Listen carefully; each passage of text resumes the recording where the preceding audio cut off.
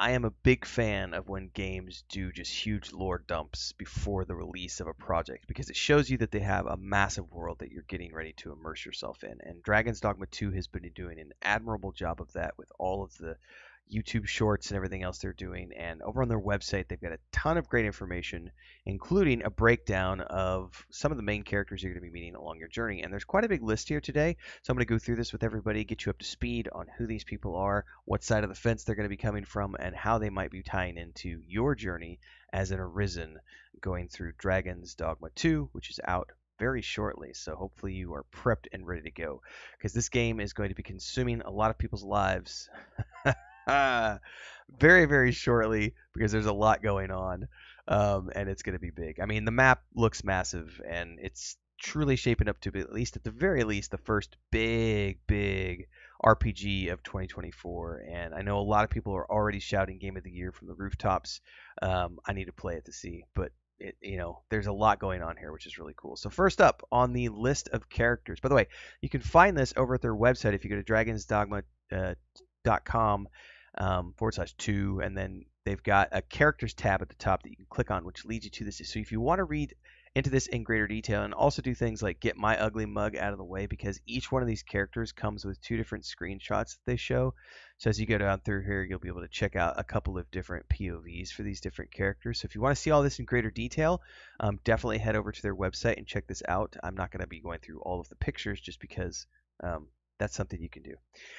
Ulrika, it sounds like this is going to be the very first person you meet in your travels because she is the leader of Melv. And it says here, when the Arisen was wounded in the dragon's attack, she nursed them back to health. Now, the fact that they're giving her a name suggests big things, which is cool. I hope she has more of an impact on the story than the girl from the beginning of Dragon's Dogma 1, which I feel like we only ever met that one time and that was it. But she sounds interesting. She looks cool. I love an archer. I love outdoorsy girls. I'm a big fan. Says she is a person with a strong sense of responsibility who trains diligently to protect her people, and she's backed up by a pretty badass veteran of the field, which we'll get to him in a little bit because every story's got to have a grizzled old veteran for the young leader, right? Next up is Nadinia, who is the leader of Batal, which is the other kingdom, the kingdom of the Beastren, who we've heard about.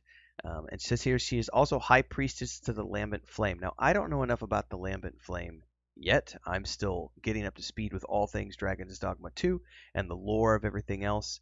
But it says here she's earned the trust of the people thanks to her kindness and her desire for peace and prosperity in the nation, which makes me think that if she's aligned with some sort of a religious movement or a religious entity, it can't be all bad if she's known for her kindness and desire for peace and prosperity, right?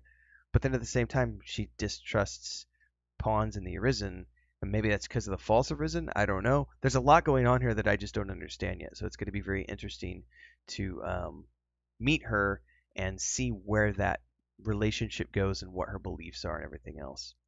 Next up, we've got Brant. He's a paladin. It says, and he doesn't actually say he's a paladin, but he is. He's an honest and righteous captain of the palace guard. That's a paladin, bro. He was demoted for opposing the Queen Regent, who is the one who believes in the false risen and is corrupting, conniving. It's a Cersei Lannister type, right? He's concerned only in the best interests of the Kingdom of Vermund, and he offers his cooperation to the Arisen, us, because he wants to. He needs our help. We know that he needs our help to overthrow the corrupt Queen Regent, and we also need his help to do the same thing. So it's a mutually beneficial working relationship here. And then we get to the nastiness herself, the Queen Regent Disa. Queen to the previous sovereign of Vermund, she took charge after his death and schemes to install her beloved son, Sven, as the next king. They call her cool-headed and disdainful, with all the grace and haughtiness that royalty brings. I already don't like her. Even if she didn't have a false Arisen at her side, I wouldn't like her. Manella, who is a Beastren, leading the guard of the Lambent Flame, protecting the High Priestess and her acolytes. This is another type of paladin. Fiercely loyal to the Empress, and she's currently concerned most about discrimination between races and striving to be more righteous herself. There's nothing wrong with being righteous as long as it's not at the expense of zealotry, which leads to discrimination between races. So we'll see how that works out for her. Ah, Wilhelmina, proprietress of the Rose Chateau, of where I will absolutely be spending many of my free hours. Madam, I am a patron of the arts. She's an enigmatic woman combining enchanting charm with intelligence and open-mindedness, the latter of which is why I'm primarily interested. I like open-mindedness.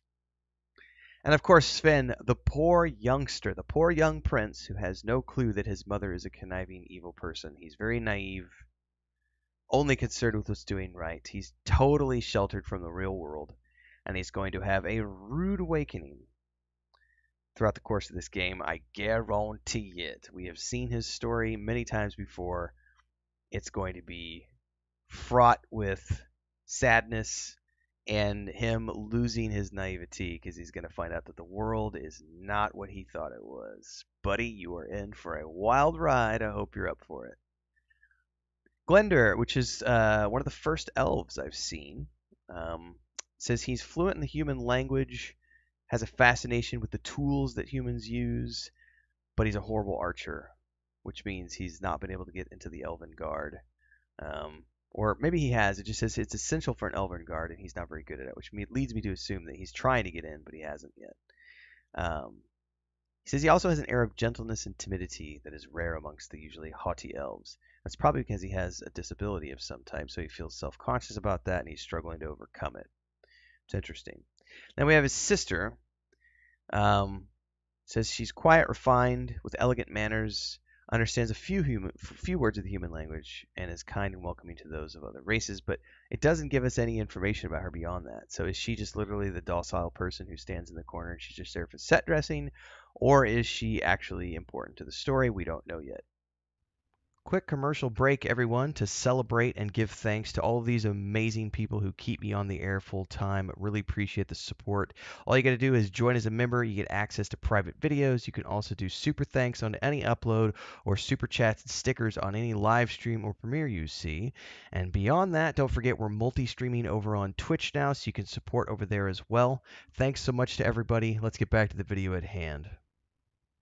Be interesting to find out as we get deeper into the game. And of course, the grizzled old war veteran who is advising the young leader, going back to young leader meaning Ulrika. So we've got Lennart. He's a fighter meister and swordsman who long served the fortress that she's from.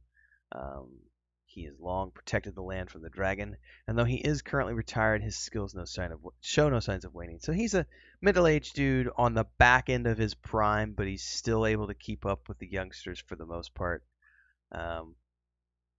Give him another decade. He's got at least that in him, and we'll see where it goes. He may be a tragic figure in this story. It remains to be seen. But if I was a betting man, I would say he's gonna have a tragic story because we gotta give Ulrika something to rise above. Sigurd. For some reason, this guy hates dragons, which makes me believe he's got a personal vendetta, and he just wants to take them all out. Says he's a quiet man with an inquisitive mind, a mystic spearhead meister. He's constantly training to improve his fighting skills and unique style, and he's obsessed, the wording says, with the extermination of dragon kind. Something happened to him when he was a child. He was traumatized by dragons somehow. Family members, friends, beloved, we don't know. But I'm sure we'll be finding out more of his story as we get deeper into the game once we meet him. And then finally, Luz, who is a court oracle and trickster meister from Vermund, from the court. She's currently in hiding because she spoke out against the false Arisen, taking the throne. So she's definitely going to be somebody we're going to be meeting. If I had to bet, we'll meet her early on in the game, and she'll probably end up being some sort of a mentor. I don't know. But if I was a betting man, which I've bet on multiple things in this video, it could be the case. There's a lot of companions to go through, everybody. And again, if you want to read more about this, you can go over to their website and check it out at your leisure. Check out all the screenshots they get of the characters. I can't wait to learn more. I don't know if this is a full list, if we're going to see more of these, but anything that comes up, I'm going to be covering here on the channel. So if you want more Dragon Dogma 2 news, don't forget to like, subscribe, and hit the bell icon so you never miss an update. Daily streams happen between here and on Twitch. I play a lot of different games. Check out the playlists. There's a Discord, there's a Patreon. I write fantasy and sci-fi. Links are down below. And of course, I'll be streaming all of Dragon's Dogma 2 and doing a Let's Play series, guides, and more. So hopefully we'll see you in the next one. Stay safe. Happy gaming.